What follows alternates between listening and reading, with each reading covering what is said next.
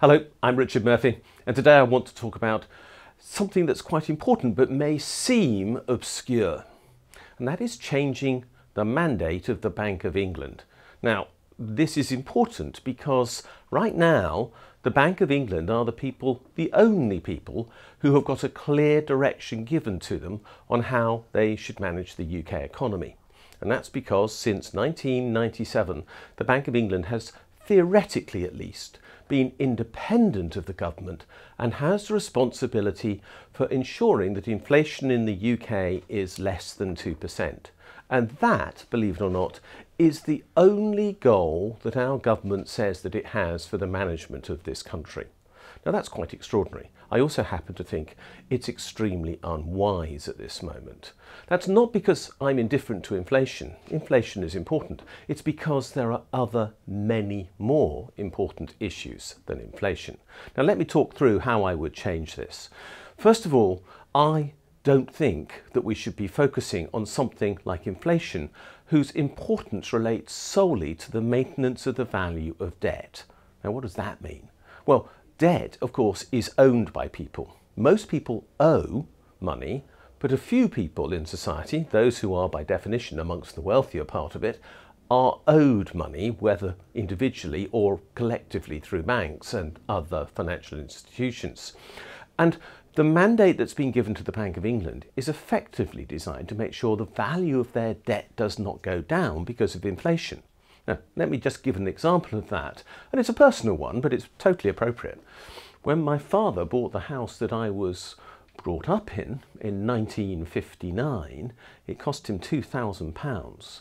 And the mortgage appeared to be crushing at that time.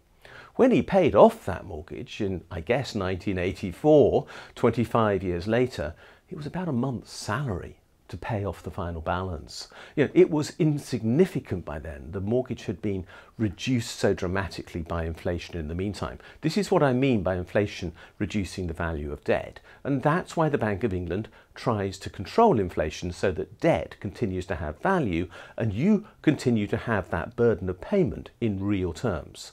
Now, I don't think that's the right priority for our economy at the moment. I don't think it's ever been the sole priority for our economy. But at this moment, I think there are other much more important things. What are they? Well, first of all, the creation of full employment. We are going to face an unemployment crisis. The government is already braced for 4 million people to be unemployed. And I've suggested in this video series and elsewhere that a figure of well over 5 million is quite possible. So we are going to face unprecedented unemployment in the UK. And the Bank of England should, I think, be told that part of its economic management of the UK should be in the interests of maintaining full employment. Now, there's nothing very radical or shocking about this. That is the mandate that the US Fed, the US Federal Reserve that is, which is the equivalent of the Bank of England in the USA, has. They are told to maintain full employment, so I'm not being desperately radical by saying the Bank of England should do the same thing here. The second thing that I believe that the Bank of England should be told to do is to manage the economy so that we can make a green transition to a sustainable economy in which we can all live for the long term. Now again, I'm not being desperately radical by saying this. The last governor of the Bank of England, Mark Carney, has now gone on to become a special representative of the UN and other organisations with regard to this very issue because of the concern that he showed whilst governor of the Bank of England for ensuring that we did have a green transition. So to say that the Bank of England should be doing this is vital now because that is what we have to achieve. I think there's a third objective that we have to also put in place, and that is that inflation control was only done through changing interest rates as far as the Bank of England was concerned. Well, for the last decade, we've had almost no effective changes in interest rates. And everyone now is going to be astonished if interest rates go up to more than 1% over the next 5 or more years, when at the moment they're at 0.1%. This is a control that has ceased to have any real function.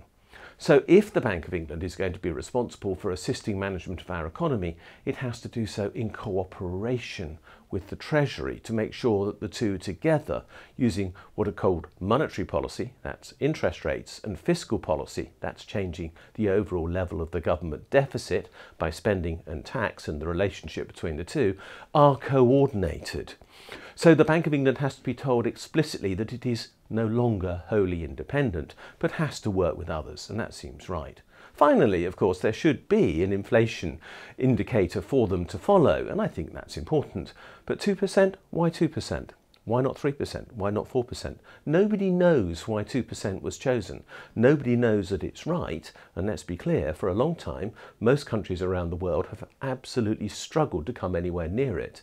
It would be very unlikely that 3% would cause us any problems. And frankly, 4% wouldn't do much harm either. It might even begin to deflate the value of people's debt and actually let them spend more on the things that they really need.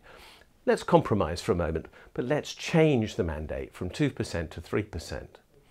Having 4 goals: full employment, the sustainable economy, cooperation with the Treasury so that we have coordinated economic policy, and a higher inflation target would create the flexibility that our economy now needs so that it can be managed in the interest of everyone as we come out the other side of coronavirus.